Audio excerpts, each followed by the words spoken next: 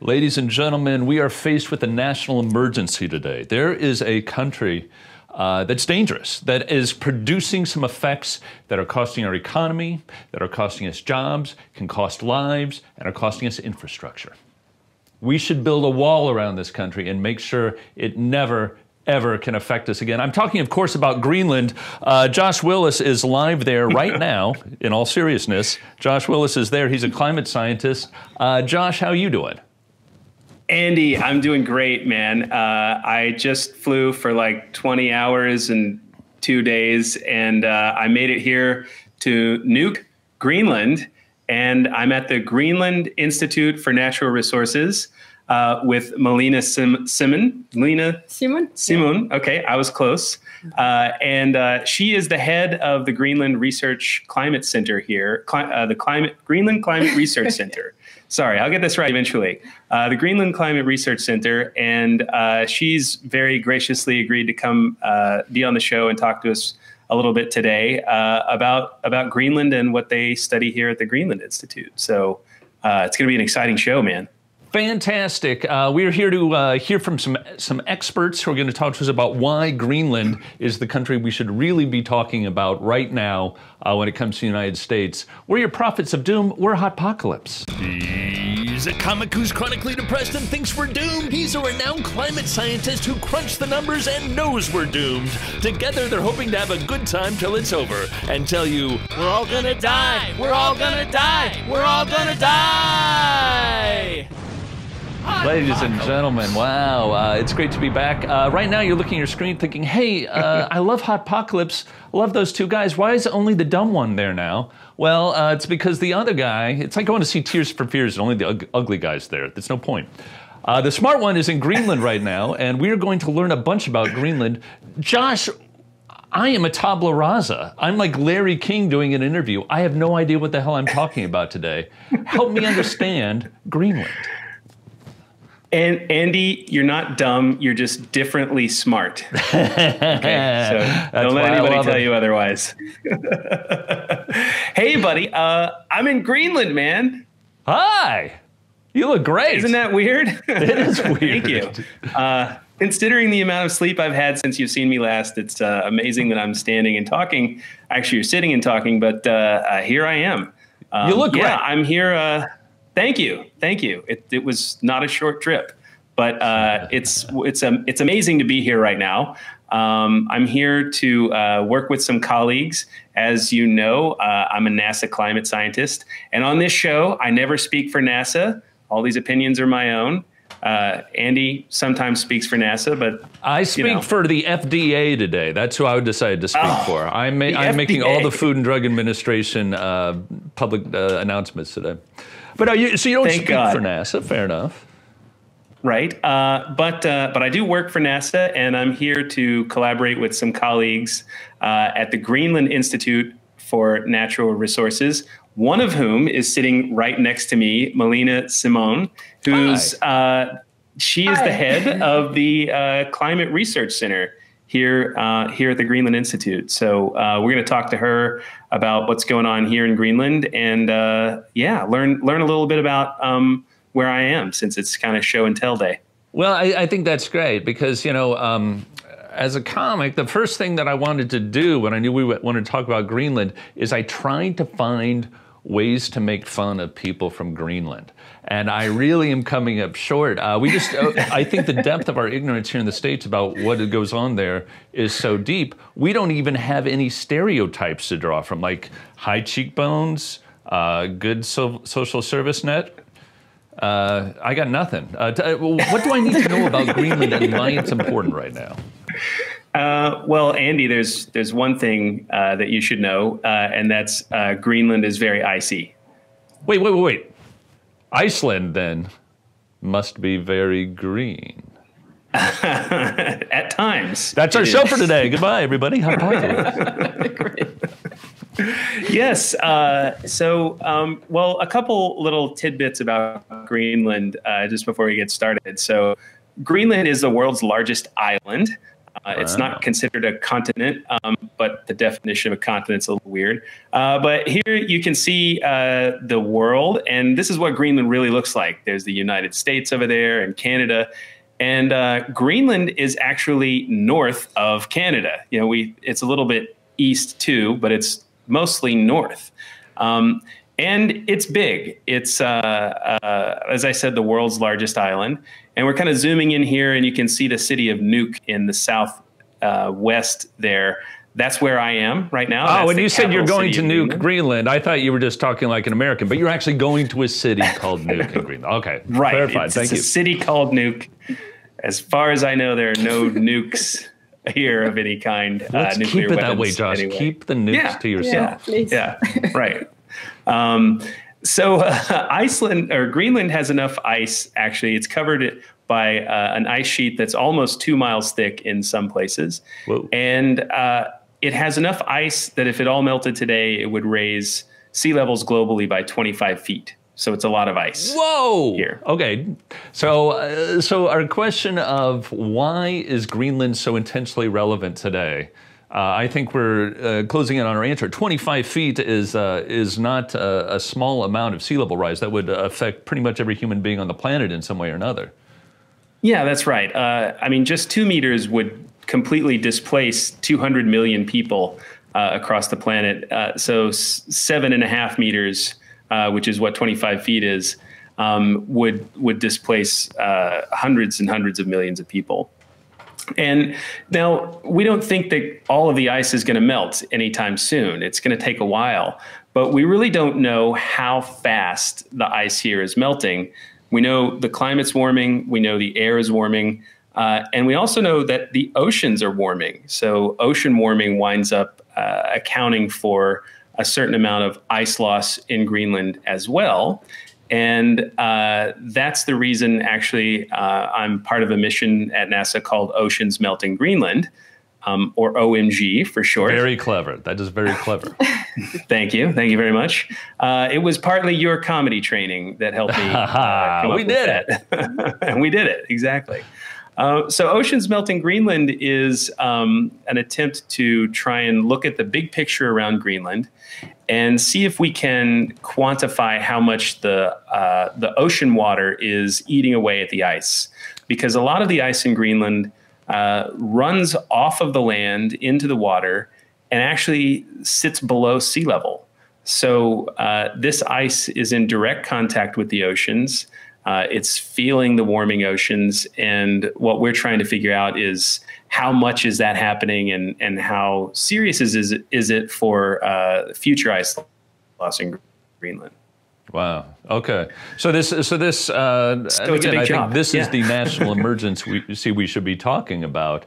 But so that water, you're measuring it. So you go out there with, say, a teaspoon or a ladle. You get the water and you measure it. That's how the science works. Well, actually, what we do is we fly around in airplanes and we drop sensors out of the airplanes. Right. And we also use a radar attached to a plane. And these things tell us about both the oceans and the ice. So the probes we drop, they fall into the ocean. They measure the temperature and the salinity there and radio that data back to the plane. And then the other plane, we fly a radar, and it measures the height of the ice all around the glaciers, all the way around the edge of Greenland. And so we're trying to look for how is the ocean changing and how is the ice changing and how are those two things related. Wow. So that's my day job, Andy. That's what I do when I'm not making Hotpocalypse. Wow, that's much better than mine. I pleasure sailors at the docks for nickels. Malene, let's get you involved in this. What is? Can you tell us about how Josh's research relates to what you're discovering about Greenland and what work you take on in all this? Yeah. Well, the work we're doing in the Climate Research Center is very much related to what Josh is doing, but we're taking it from a little bit of another side because we're very interested in how that's going to affect the Greenlandic society. And it's going to affect the Greenlandic society in a completely different way from the rest of the world. We don't have any shallow beaches, or we're not in danger we're not threatened by sea level rise in Greenland as such. So we're looking more at how is it affecting our ecology and economy and livelihood. Okay, wow. So, I was going to ask you, so most people who live in Greenland, I guess we should say too, how many people live in Greenland? Yeah, all the Greenlanders. We're 57,000 people. What? And in the yes, you guys got to get more people. Yeah, we do actually. Stuff like that. You don't have enough folks. There's more people in LA in Starbucks right now than there are in all of Greenland. Yeah, that's definitely right. true. 57,000 people. So it's not a heavily populated country. No, it's we're pretty few people, and it's kind of a problem in the way that the really big resources that we need is human capacity in building the society and carrying out all the jobs that needs to be done for a normal society. Yeah, and so one of the things that I've noticed here is that there's still a strong desire to maintain a connection with hunting culture and fishing. And a lot of folks still live by hunting and fishing right here in Greenland. Oh, yeah.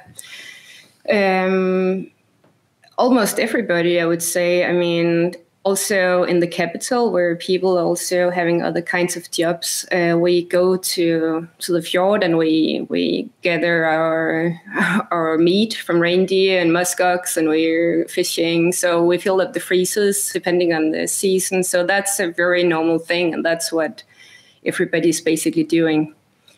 Wow. So really hunting and fishing is very important. Wow. Okay. Excuse me? That's really interesting. Yeah, sustenance, and also and also the economy, right? The economy depends very heavily on fishing. Yeah. The whole economy of the country is completely depending on fishing. 97% of our income is from fishing, from shrimp and Greenland halibut. So that's very important. So I was wondering if you could talk a little bit. Sorry, go ahead, Andy. No, go ahead. Go ahead, Josh. I was wondering if you could talk a little bit about the relationship here at the Greenland Institute with helping the fishermen understand the changing climate, and folks here are obviously very affected by climate change. So what role does the Institute play in that?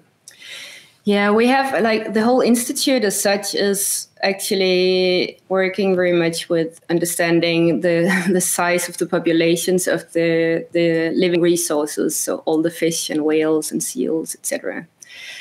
But in the climate center, we are looking at it from the climate perspective. So how is the effects of climate change going to change the fishery and especially the marine ecology, because that's what we're depending on economically.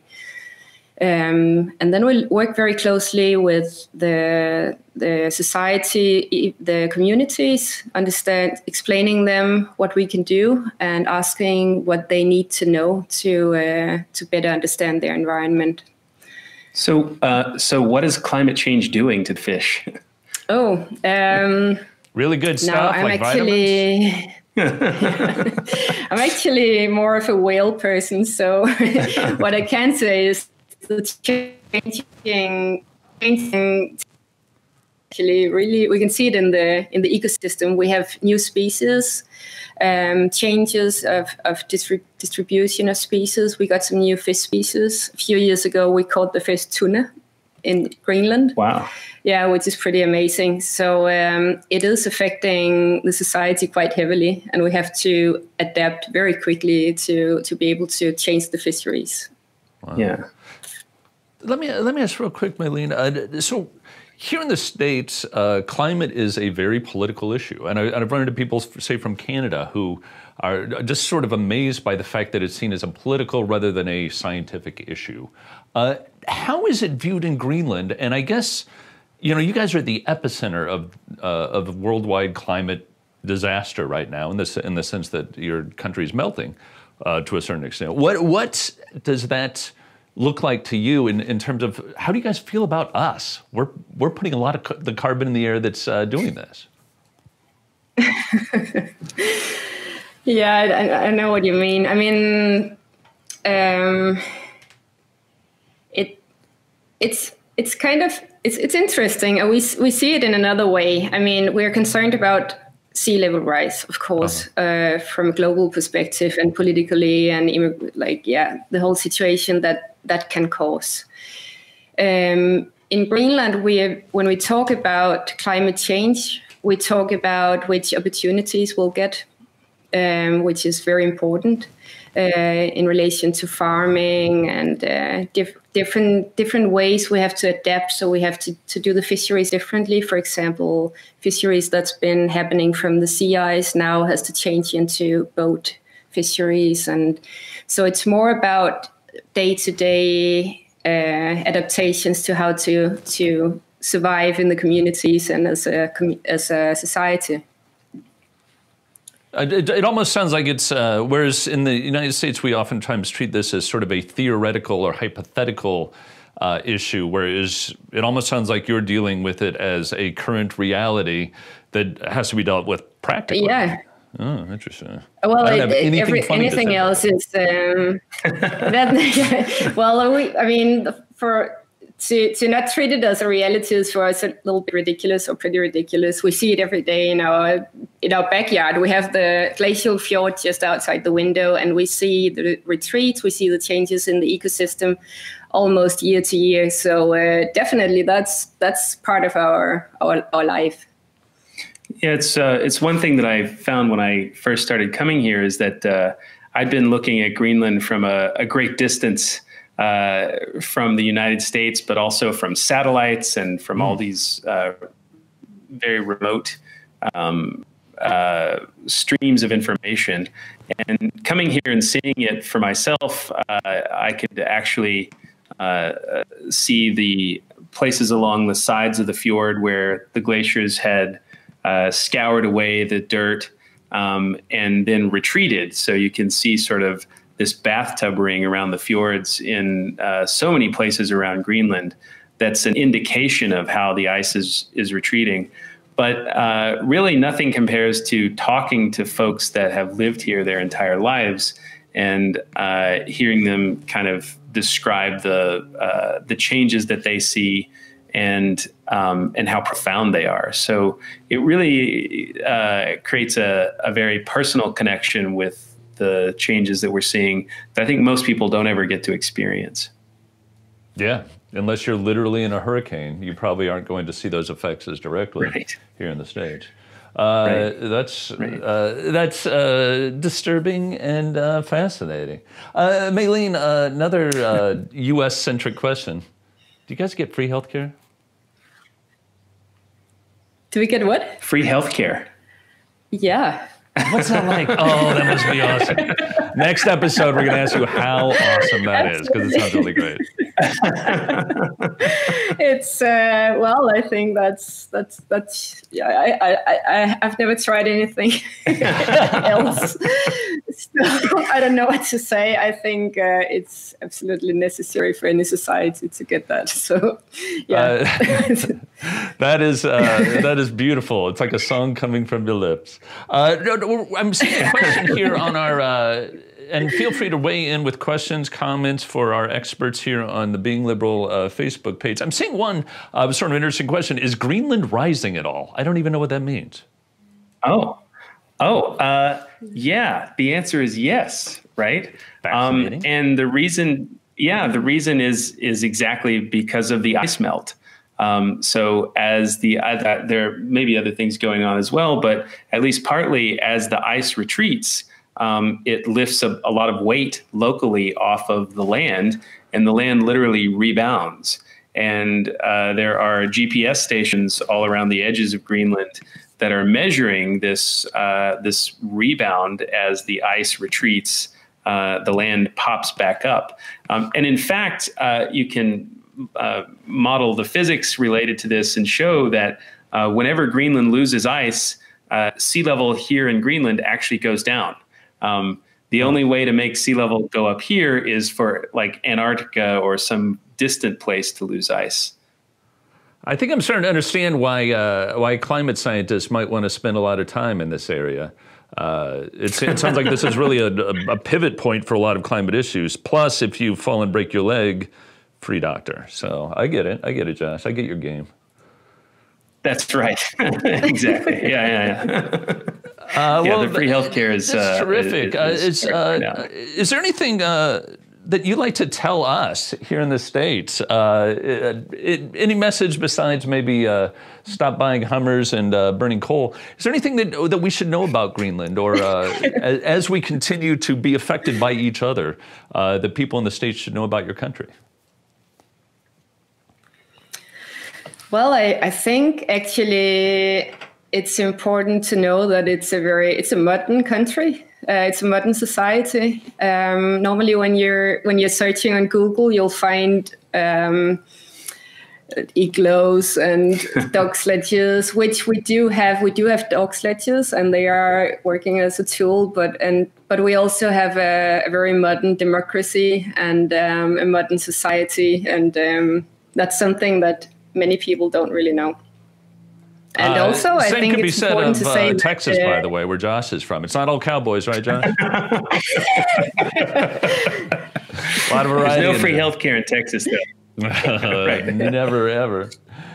Well, that's wonderful. Thank you so much, guys. Go ahead, Malene. Yeah, I just want to say that's pretty special for at least for the Antarctic community, that Greenland is having its own government. So it's Greenland connected to Denmark, but it's a Greenlandic government, and that's many people that doesn't know that as well. I had no idea. So the 57,000 people sovereign. Well, it's connected to Denmark.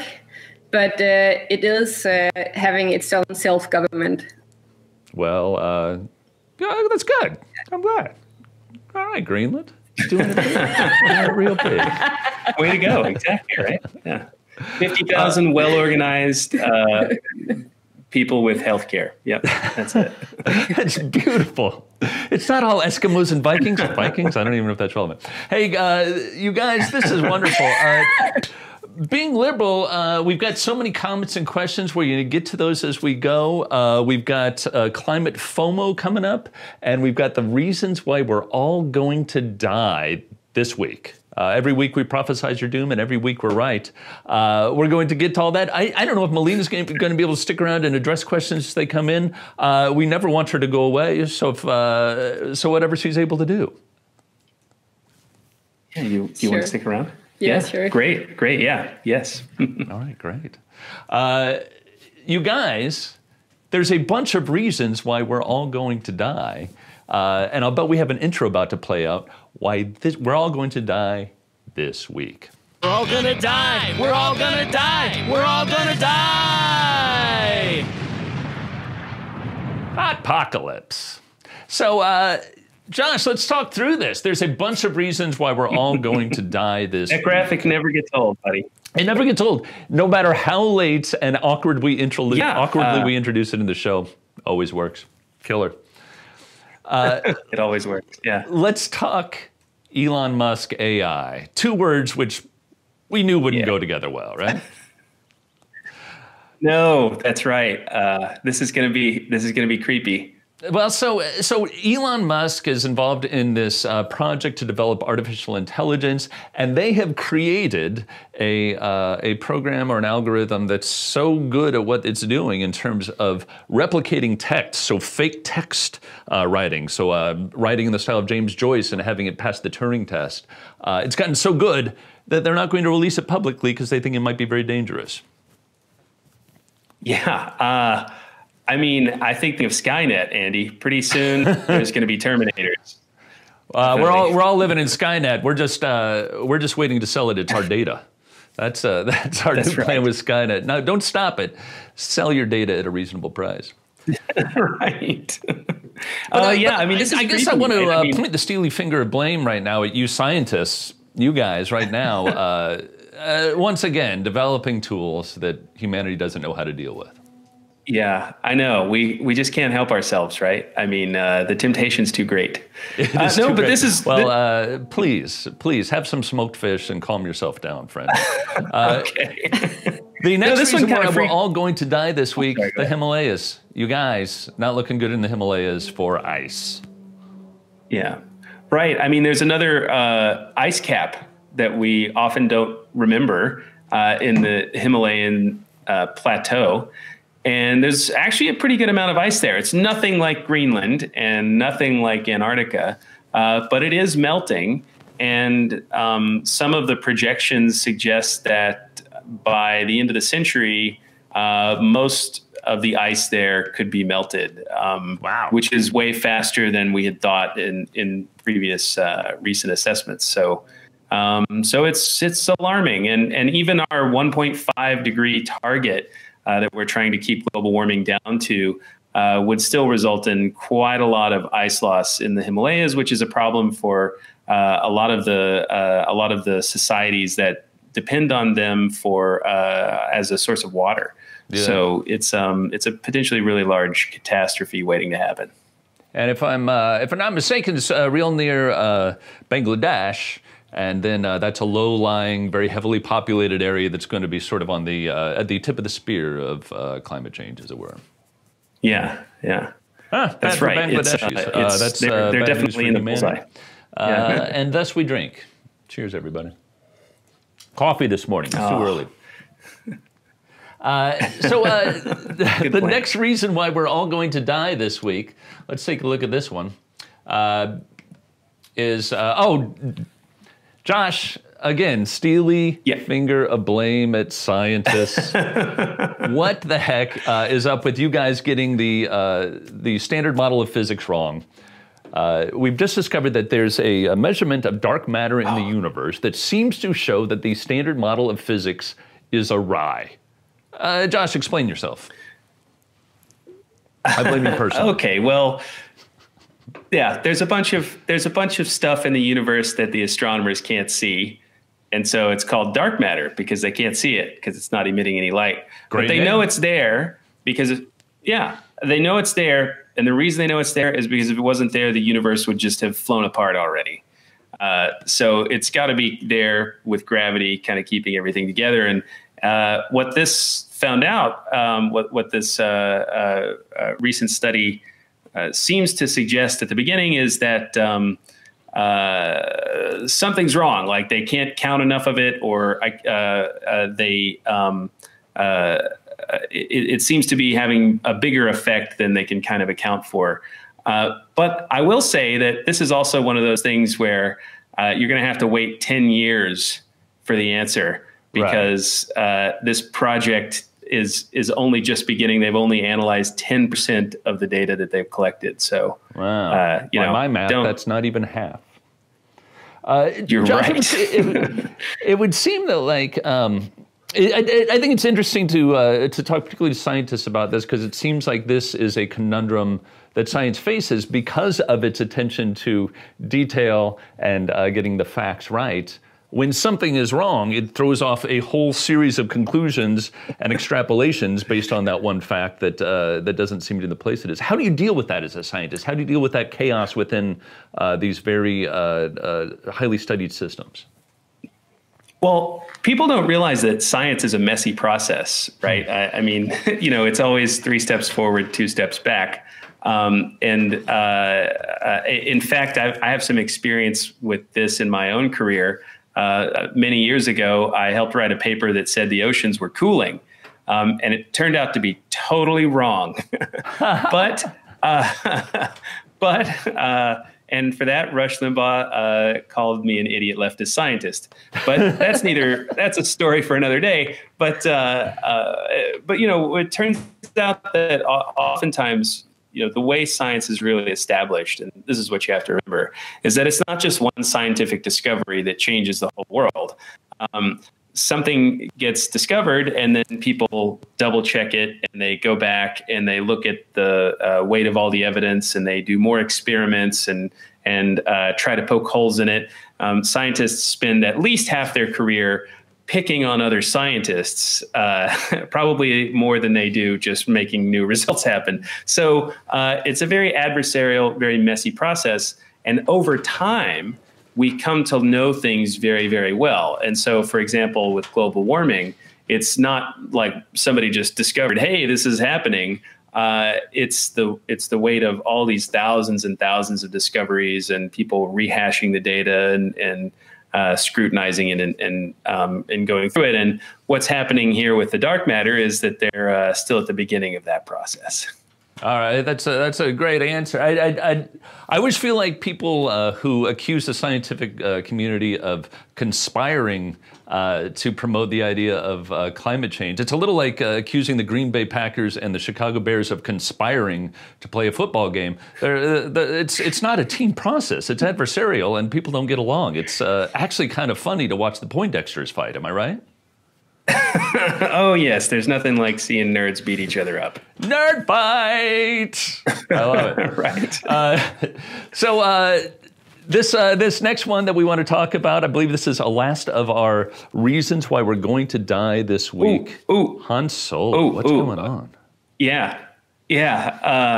Han Solo, who fought 2 different Death Stars and a giant planet that shoots laser beams, recently came out and said that climate change is the biggest moral crisis that humanity faces. Oh. So, not even Darth Vader was as bad as climate change. Wow. And we're, of course, talking about Harrison Ford, who played Han Solo. Also, sometimes I forget his real name. Witness. Sorry. I mean, this guy has a career against big enemies, and he wins. So we got a win on our side. Definitely. Did he shoot first, or did Greedo shoot first? Oh, he definitely shot first, but he won. That's the important thing. Just keeps happening. Josh, good news. That is it for the bad news this week, and we're going to end with a bunch of good news and audience questions. Is that exciting? That's very exciting. But before we get there, Josh, we got a sponsor. What? Yeah. Are you serious? Big internet money now with our new sponsor. That's crazy talk. I don't believe you, man. No, it's amazing. Let's hear from our new sponsor. Please buy their product. We need clothes. At the Beretta 9 mil, we want our own area where we can just be white. I mean, the problem is they're killing each other anyway, and I don't know. I think that's my 23andMe account. So hang on. No!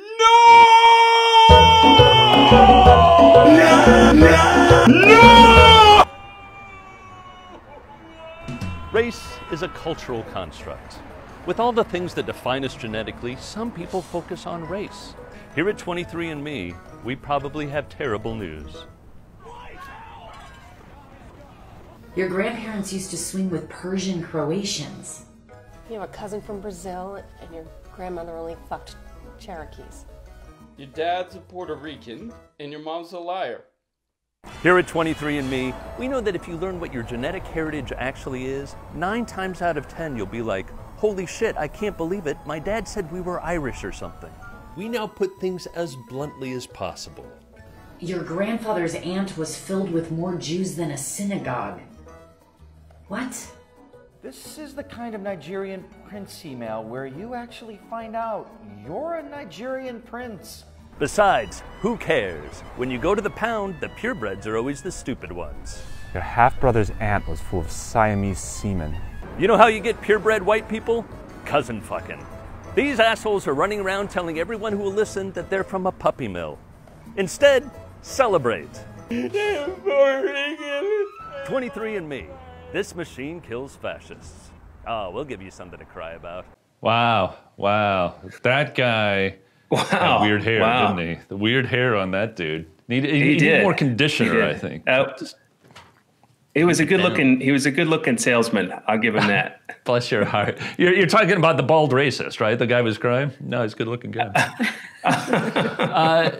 Hey, Malene, we've got a question here in the comments. Again, on the Being Liberal Facebook page, feel free to leave us some questions and comments for our experts. That changed. Paris wants to hear about the cousin fucking part. No, this one is, I want to hear more about climate change and the whales. Yeah. Okay. That's a big question. What does your research tell you about what's happening with whales and climate change?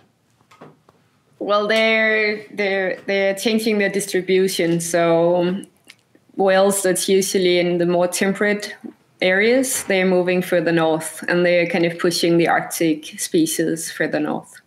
Also, the food of whales is changing, and of course that's affecting the whales as well. Some of the whales are doing good with climate change as they get a bigger habitat. Oh, so there's some winners in climate change so it's for not whales. all. So it's sort of like moving to the suburbs. Yeah, I guess. The oceans are gentrifying? Is that what I'm hearing? It's a longer commute, but you get a much bigger house. A lot of white caps. So. I hear what you're saying in this ocean thing. So I guess what you're saying is, in your area of research with whales and climate, it's sort of a transition mixed bag. Some whales are thriving, some are really suffering, but it's a dynamic. Is that right? Yeah, it kind of depends on which species we're talking about. The Arctic species that are only in the Arctic, they are more pressured in the sense that their habitat is getting smaller, and the food prey is changing as well. So it really depends on which species you're focusing on. I hear you. Excellent. So let's move on, if we shall, to the good news of the week. Josh, good stuff is happening. We got climate FOMO, we call it. Fear of missing out. Good stuff we don't want to miss out on.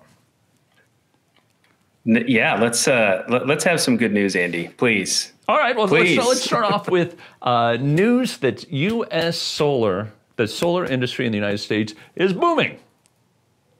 Doing very well, breaking all projections for what was going to be happen. We're also seeing on the cost curve, we're seeing coal's expenses rising. It's getting more and more expensive to use coal, and it's getting cheaper and cheaper to use solar. We're seeing those graphs cross each other, which is very good news for the climate, for the whales, and for nuking Greenland. Did I get that right? Yeah, that's right. That's exactly right. Wow, that was so exciting to actually hear solar panels getting a good rap for a change, right? Right. Yeah, after all the abuse that's been heaped on them by the current administration, they're still thriving. And Josh, tell me if I got this right. It's because solar is a technology, not a resource. So it gets cheaper and cheaper and better, whereas a resource just stays what it is. Is that kind of why these curves are operating the way they do? Yeah, I mean, the sun is just doing its thing, sending us all this energy. All we have to do is figure out how to use it. And the solar panels are the most direct way. They literally turn sunlight into electricity. And as technology improves, as we get better at making them, as we scale up production of solar panels, they get cheaper and cheaper. Meanwhile, it gets harder and harder to find new sources of oil, of coal. Of course, we know where a lot of them are, but digging them up is expensive, causes global warming, and so forth. And in fact, those costs, actually, the cost that you pay for fossil fuel energy doesn't include the cost of climate change, right? You're paying the cost of just digging it up and burning it, but you're not paying the cost of the impact that it has on the global climate. So, in fact, if you really look at real costs, the overall cost of the fossil fuels is way higher than renewables, and always has been and always will be.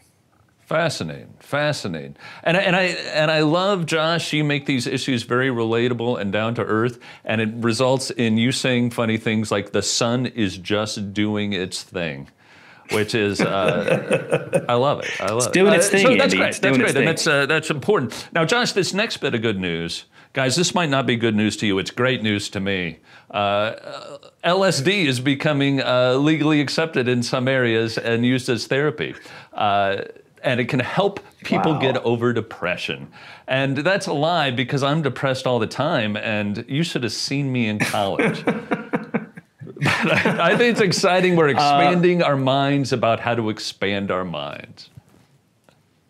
Timothy Leary must be rolling over in his cryogenically frozen grave right now. Rolling over doing that sort of deadheady dance, right? Trippy. Yeah, right? They kind of... Here's a question I want you scientists to think about. Why do people take acid and go to like fish shows when what you really need it is at a boring like take acid and go to a Smash Mouth concert? Like, you know, you can really take boring content and make it interesting with this drug, apply it in used cases where it's necessary. That's all I'm saying, guys. It's the hill. You're saying LSD is wasted on a fish concert. That's right. Okay. Yeah. If we've learned anything today, Malene knows where I'm at. She's with me on this. You guys, I'm not going to drag you into my disease, Malene, don't worry. So another bit of good news this week. Wisconsin, as a state, has agreed to honor the Paris Climate Accords, which is unusual. But 20 states have done this. Wisconsin is just the latest. Awesome. Go Cheeseheads. Yeah, who would have thought? Right? By the way, 2 Wisconsin references, 1 show. How about it? Who would have thought? We've got Wisconsin really leading the way, which isn't how we think about Wisconsin. No. I mean, we definitely think of like cheese curds and beer, you know, football. Yeah. But not like climate supremacy. Yeah, I've never thought. Oh, I've got to reposition them in my head. I think of them as a place to ski, eat cheese, and make fun of you for not being from Chicago. That's what we did with people from Wisconsin. We got to expand our minds. The next bit of good news: Australia. Another area we don't expect to lead in anything but rednecks and surfboard accidents actually is leading the way in batteries. And they've got a new thing that they're doing. Have you heard about this, Josh? Are you familiar? Yeah, I read that they're like squirting water into an old well. Josh, I love it when you dumb it down for me. It's how I get my information. That's exactly right. This old zinc mine, they're injecting water and air, and that stored energy, just in terms of kinetic energy, is then able to be released later. So you're effectively using it as a battery. Very clever, these Aussies. Yeah, it's pretty cool. They have a really nice, very technical video on their website, but this company is making it's sort of like a sort of natural battery. You compress a bunch of air, you also generate a bunch of heat, and then you save the heat and you save the compressed air for when you need it, and then you kind of undo all that and use it to turn generators and regenerate the electricity. So it's a way of saving the electricity, kind of banking the electricity for times that you need it. And that turns out to be really important because oftentimes you're generating power with wind, say at night when you don't need very much electricity, and it's not put to good use. So this allows us to use more of the power that we generate. Wow. It's amazing. Again, we don't associate the Aussies with this. Last technological development they had was knives. They were like, that's not a knife. This is a knife. That's my little Australian joke, guys. Good job. Good job. Hey, thanks, man. Thanks. I stayed up late last night working on that joke. It really panned out well. It shows, buddy. That was a great one. Now, what is the rest of you guys' day like? Where are you in your day? Are you guys going to be doing science things? How are you going to save the world for the rest of the day? Well, I'm told there's beer and pizza eventually, or maybe that's tomorrow. I'm going to get a good night's rest tonight, actually. It's almost 4 p.m. here in Nuuk. So we're 5 hours ahead of LA. And tomorrow, Greenland, Nuke, and Malene here is hosting the first ever National Climate Day for Greenland, in which I'm participating. I'm going to give a talk, and I'm going to sing a little Elvis song too. Yeah. Great. We've seen a little bit of Climate Elvis on the show before. It is a stone cold delight. And I'm excited that you're going to rock. You're going to nuke. You're going to make it crazy. The whole town is going to be there. Oh, it's very exciting. So tell us a little about time. Yeah. Tell us a little about Climate Day, if you got Climate Day. Yeah. Yes. Well, it's a 10-year anniversary. So we decided to make a party in the cultural house, and we invited artists and it's entertainers and scientists in all sorts of different scientific areas, and politicians, and well, basically anyone who is working with climate change in their daily life in Greenland. So very cool. It's going to be a big event with a lot of different activities. A shindig. It sounds like Oktoberfest with a Scandinavian twist. I just made that up. Indeed. And let's remind folks that we've got a comment section here on the Being Liberal webpage. We want you to go to our Hot Apocalypse Facebook page, like us, follow us, go to our Twitter page. You can find us on SoundCloud, YouTube. Please find us on all these places. And on the Being Liberal website, you can go to the comment section. You can comment, ask questions. If we don't get your comment or question during the show, we will try to get it after the show. We also, I just think, really need to thank Malene for helping us out today. Thank you so much. Yeah. Well, thank you. It's been fun. Awesome. And I told you guys the smart people would weigh in at some point and tell us what was up. Josh, have a great trip, man. We'll see you next week, right? Hey, thanks, buddy. I'll bring home some good pictures and some stories for next week too. Yeah, bring me a Viking. Is that right? Am I getting this right? I don't know. No, have fun. Tell everyone in Greenland we said hi individually, and we love you guys. Thank you. All right, sounds good. Thanks.